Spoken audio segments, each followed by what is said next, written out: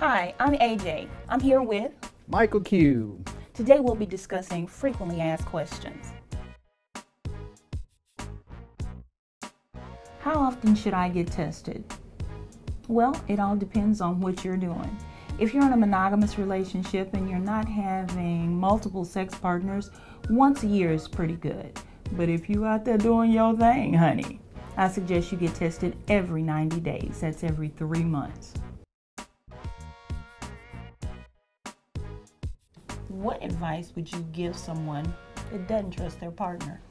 Well, I would recommend either abstaining from sex with that partner, But I want to have it. or then we can have a discussion about getting tested together, Okay. or we can use protection. There's different types of protection you can use. Dental dams, you can use flavored condom. dental A dam? dental dam is a form of protection. It's a barrier.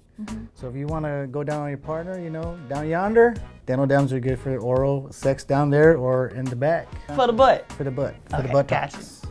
gotcha. Also, you can use FC2 condoms, which Okay. can be inserted into the vagina. We also have non-latex condoms, and lubrication is also something else you can use depending on what type of sex you're having, or it could just, make your pleasure a better experience. Exactly. Safe sex doesn't have to be boring. It can be exciting. Make sure you bring home some lubrication. Come on up here, get you some lube, rub that thing down, put that condom on, and make him feel like he's the man that he never knew he was.